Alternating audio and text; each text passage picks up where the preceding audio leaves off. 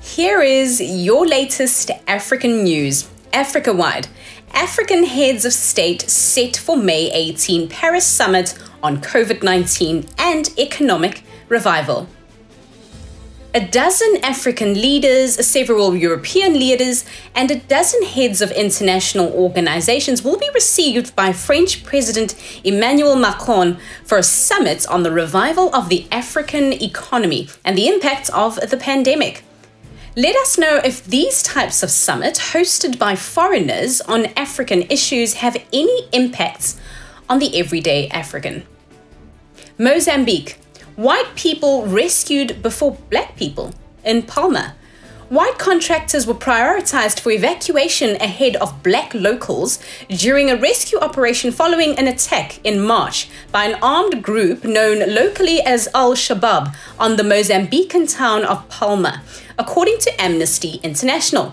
In a report compiled by interviews with 11 black survivors, Amnesty charged that even dogs were pulled to safety before black people by a helicopter that airlifted civilians from a hotel where they sought refuge.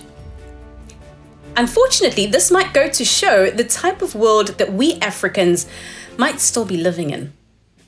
Ivory Coast. Teenage girl found in a boat drifting for 22 days at sea.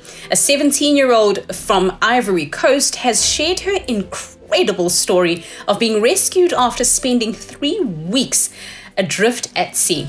Out of 59 passengers, Aicha is one of the only 3 to survive, recovering after 10 days in hospital. It's the biggest known tragedy involving migrant boats in the Canary Islands. Aicha left her hometown in November and traveled to Mauritania, where she got on the boat. This further shows the dangers immigrants still face trying to reach Europe. Please don't try it. It's not worth your life. Nigeria. Burna Boy, the first African artist with 100 million streams from 3 albums, chart data. Grammy Award-winning Nigerian singer has made history as the first African artist to achieve over 100 million streams on Spotify. Burna Boy's last 3 albums, African Giant, Outside, and Twice as Tall, had each hit 100 million on the said platform, according to local reports. This comes barely a day after Burna Boy's mother and manager, Bose Ogulu, was named as one of the 2021 International Power Players by Billboard. South Africa. South African-born entrepreneur pledges $200 million for African vaccine. As entrepreneur Mr. Patrick Soon Shuong, who hails from South Africa and into pharmaceutical entrepreneurship, has made it known that his family's foundation will donate a sum of $211 million to help in developing the production of vaccines in South Africa. He made it known through a meeting with the World Health Organization where the issue of fighting the spread of COVID-19 was discussed.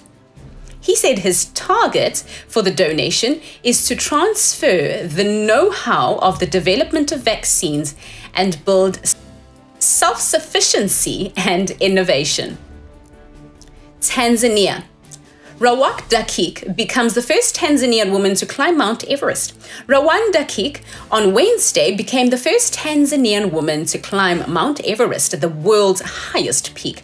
Though she's yet to make it to the summit, Rawan has completed her second rotation at 7,200 meters. She is now waiting for good weather to reach the summit, a feat she's likely to achieve on the 20th of May.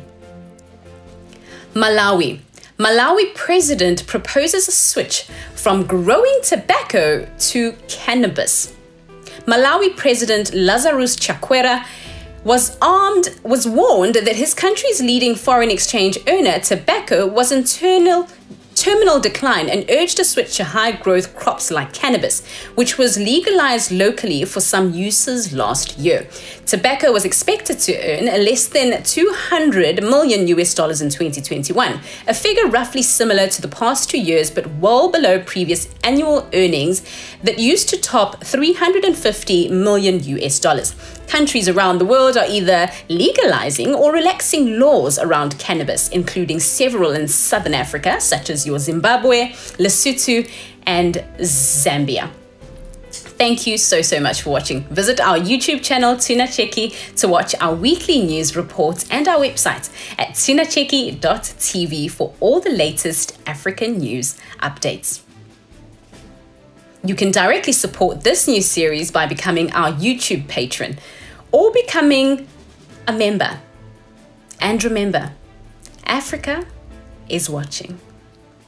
And please, feel free to leave your suggestions, news tips, or topics about Africa that you'd like us to explore.